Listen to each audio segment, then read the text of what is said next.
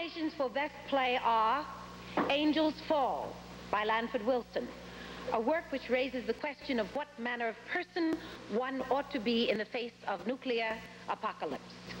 Night Mother by Marsha Norman is about the choice to commit suicide.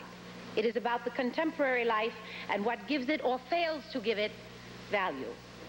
Plenty by David Hare. Set against the decline of Britain after World War II, this play chronicles the loss of control of an idealist whose world was not what she had foreseen.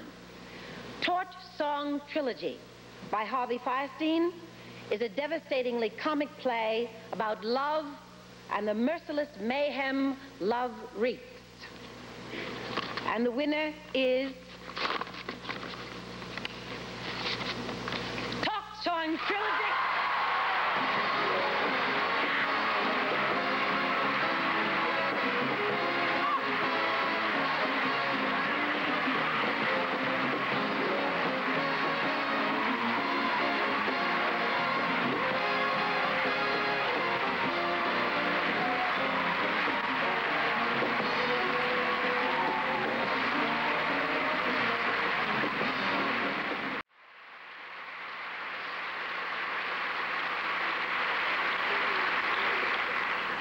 This is a stupendous and miraculous moment, and I would like to accept this in memory of Jane Chambers and Billy Blackwell,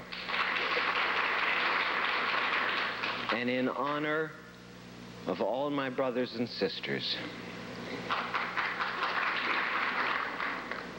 And I would like to express my deep gratitude to the nominating committee and the voters, to Harvey Fierstein, who wrought much more than he knew, to Peter Pope, our director, who put the magic in with his hands and his heart,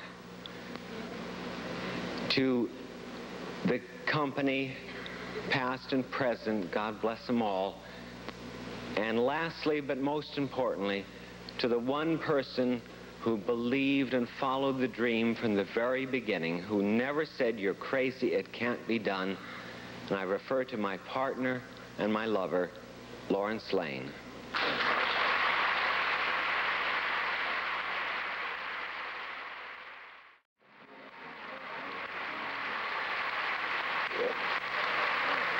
Everyone was so scared I was going to say something very embarrassing to you all. I mean, Mel Gussow prayed that I would win the Tony just so I could say something embarrassing.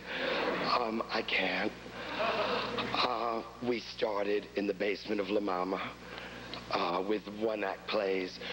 The Glines is the only theater in America that would put this show on. They mortgaged an Oriental rug in their living room to do it.